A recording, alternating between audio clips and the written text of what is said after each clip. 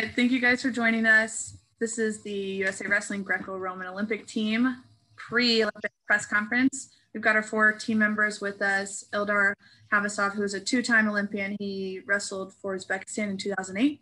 We've got Alex Sancho, who is a U23 world team member. This will be his first Olympics. John Stefanowicz is a 2019 world team member, a Marine. Alex and Ildar are also in the Army. And this is his John's first Olympics, as well as Tracy Hancock. It's his first Olympics. He's a 3-time world team member and 2016 junior world bronze member. So you guys can start dropping your questions in the chat and we'll get started. We'll go to Colton Powden, who has a question for John Stefanowicz. You can go ahead and unmute yourself.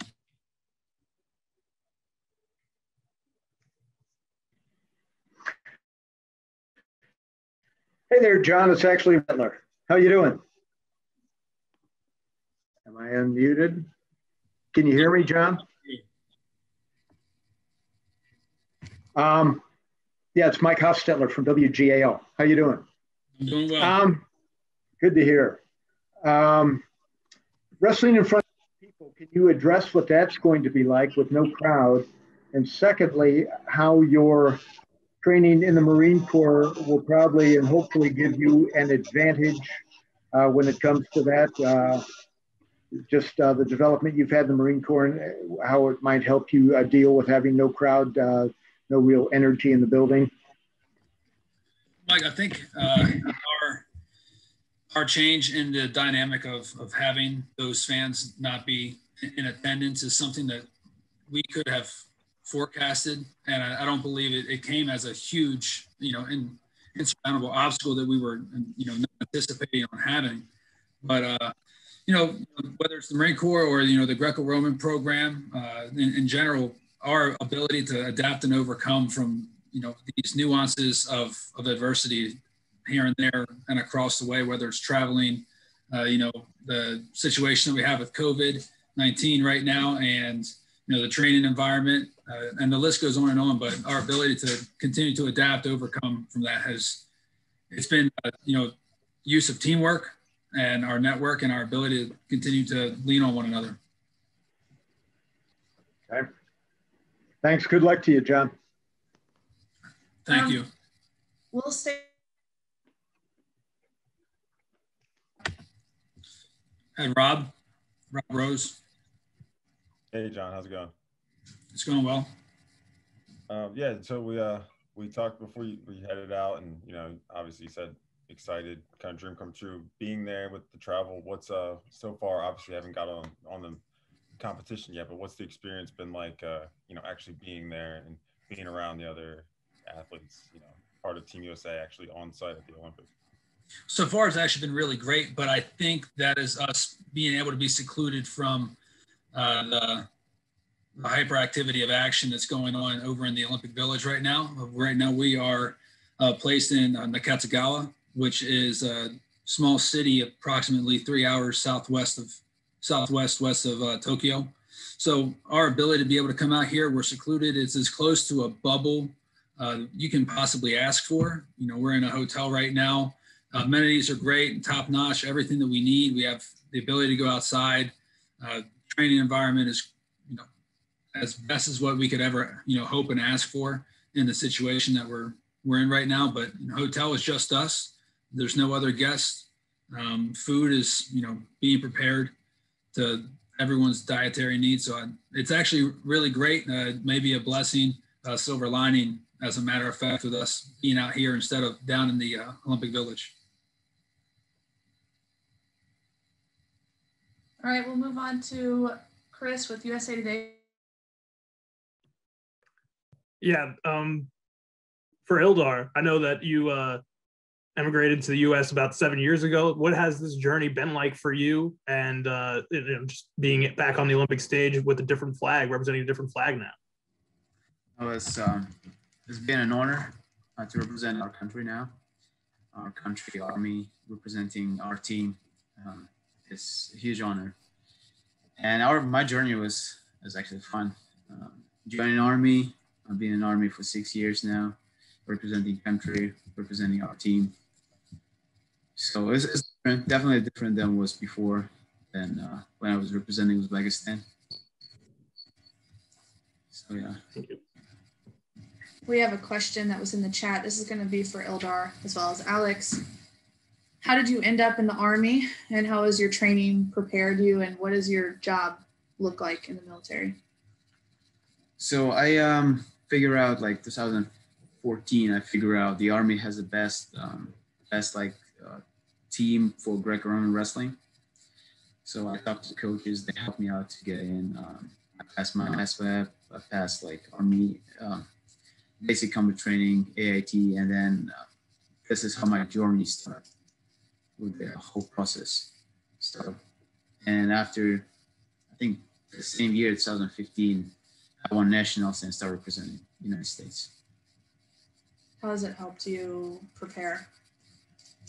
You know, it's like when it's the best teammates, best guys, and you wait all the time training with you, it definitely helps a lot. So we push each other every day. Cool, we'll turn it over to Alex. Same question for you. Okay, yeah. So I enlisted 2018. I went to school at Northern Michigan University, and I trained at the Olympic Training Center for about a year. It's been a great journey for me. I finally, pulled the trigger and made the team. Hats off to WCAT. They definitely pushed me over the edge and allowed me, with all the tools that I had there, to make this team. So I'm very grateful for that, and it's been an honor and a blessing to represent Team USA and Team Army. We'll go to Paul Klee, who has a question. Tracy, how you doing, man? Doing well. How you doing, Paul? Doing really good. You said before that our guy TC, he kind of changed your life, shaped your life. What do you mean by that? Well, he's the first person that actually ever introduced me to Greco-Roman, and then now here I am with the privilege of being on the Olympic team. And actually, before I met TC Danzler, this actually wasn't even a dream of mine. So to meet a man that not only inspires and invokes this type of this dream in your life, but can guide you and make this happen for you is a blessing beyond that I can't even explain. So I'm just extremely grateful for TC Danzler and what he's done for me thus far. And Fountain, your city that you came from, they've had a lot of players. They've had a lot of good athletes, man, but Right. it's not the easiest place to come out of. How did that place kind of shape you into what the man you are now? I think it was a curse and a blessing for sure, because if I wasn't in this environment, I wouldn't have been blessed enough to go down the trials and tribulations that I did to come across a great man like TC Danzler. But also, I don't think that if I came from a place like this, I wouldn't have maybe I wouldn't have had the grit or the toughness to make it here when I got here, right? Thank you. No, thank you. All right. Well, we have a follow-up question for John. It's on family. So go ahead. Hey, John. I know you were home recently, and what's it like going overseas there without your little boys, without your wife, knowing that your mom's not going to be able to come out and watch you as well? What kind of things did they do as you?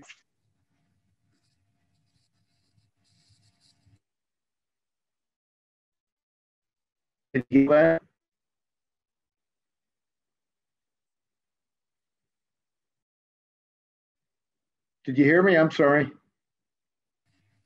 Mike, go ahead and repeat that one more time, please. Yeah, I know you were home recently. How tough is it to leave those two little boys of yours and your wife, leave home, and even your mom not being able to come out and watch and support you in person? What kind of things did your family tell you when you left? Well, I think it's going to be a little more quiet without them here. Straightforward. But it's definitely been difficult. I keep actually right before this interview, I was having a video chat with both the boys as they get ready to turn in for the night. And every day it's one of those things where you have to remind them what I'm doing here, and it's another day closer to being home. But it's not the first time being away. It's something that I think everybody at this table has had to, deal with this is, you leave home, you have to have your loved ones that have supported you and been your support system this entire journey. And, I said it before, and I think it's something that we have to understand is, it's their dream come true as much as it is anyone else's. They were there from the beginning. They were there through the ebbs and flows. They were there for the victories. And we're going to be able to come over here, and everyone knows when you make the team, you want to be able to watch your kid or your husband or your spouse or your dad or someone wrestle or compete at the pinnacle of their sport.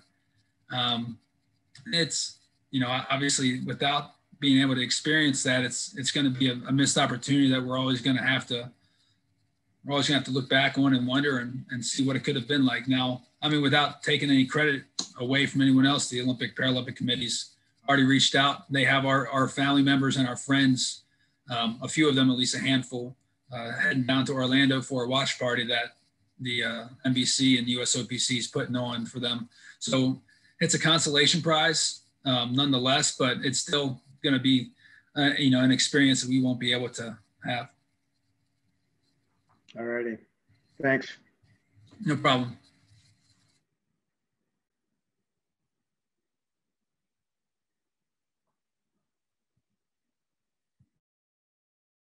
And what kind of training you did for that at AIT?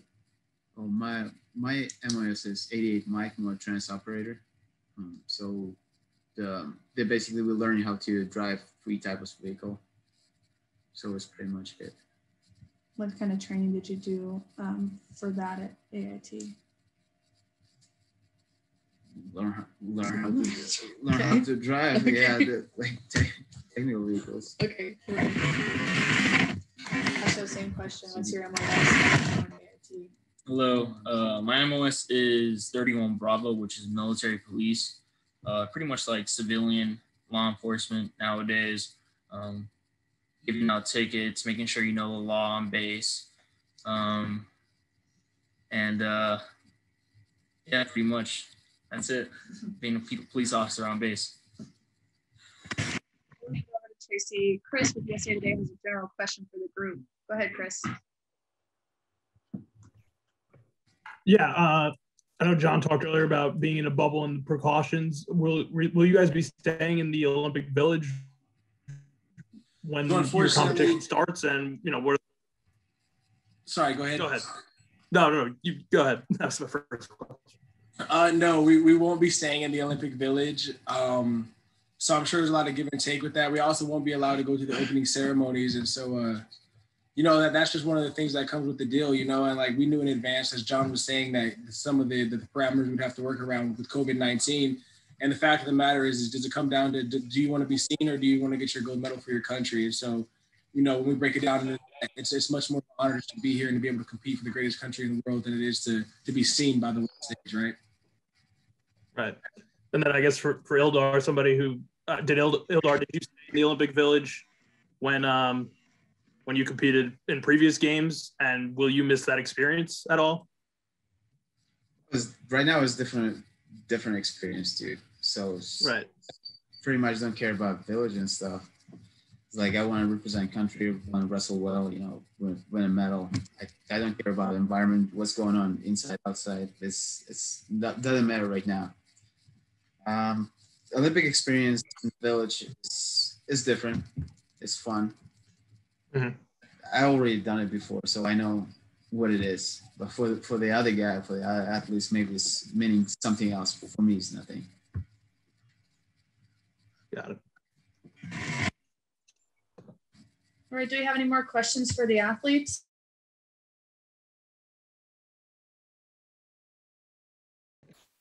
I've got one for Alejandro.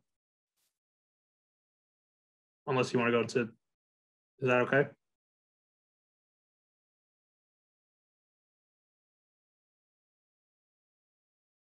Yeah, Alejandro, I mean, given everything that I know you're from South Florida, everything that's going on in Cuba right now, what are your on that? And yeah.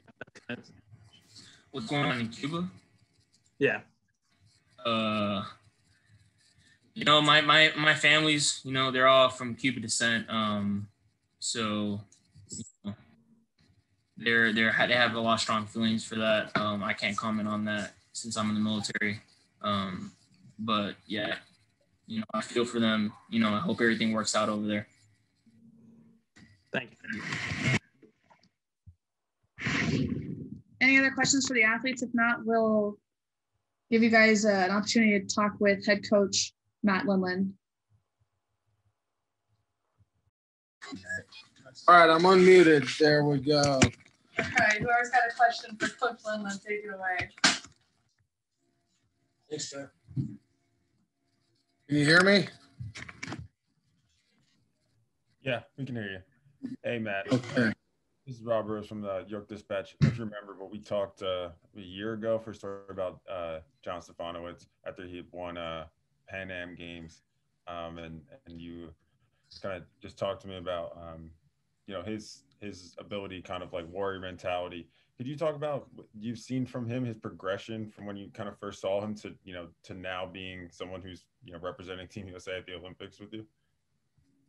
John's one of our best leaders in our program for sure. And I think it's come from, the tribulations and trials he's had throughout his life. And, he's in the Marine Corps, he's a family man, he's a husband, he's a father, he does things right. And he's taken on a big role as a leader in our program. And not only just in our program, for the entire organization. He's the athlete advisory rep for the athletes. He sits on the board at USA Wrestling. So, I mean, John is just a consummate leader, and I think that training from the Marine Corps has kind of put him in the position that he's in. And he's got an incredible mindset, and he's a great competitor. So we're totally thrilled with the progress John's made. In my personal opinion, he looks better at this weight class than he did at the weight class below, which was a non-Olympic weight class. And I just feel really confident in John's abilities to go out and perform and come home with some medals for the United States. Well, thank you. Just talk a little bit about this training environment and what training has looked like for you guys before we head into Tokyo next week. Yeah, well, just specifically, since we've gotten here, we've got the full support of the city in Nakatsugawa. They've provided us with housing and a training site where we got four Olympic mats. They're going to be the same kind of mats we're going to compete at. They've provided us recovery centers for our athletes here. We're just the work's done for our guys. We've had a couple really good training camps, one with all three styles. We had one with just the Greco-Roman team. And then the athletes all had opportunities to have their own training system, whether it was go overseas for competition, go overseas for training, or stay back with their clubs and their programs. Really, it was between their coaches. What we do is we work with the personal coaches a lot, with the national team and the athletes specifically, and try to meet their needs.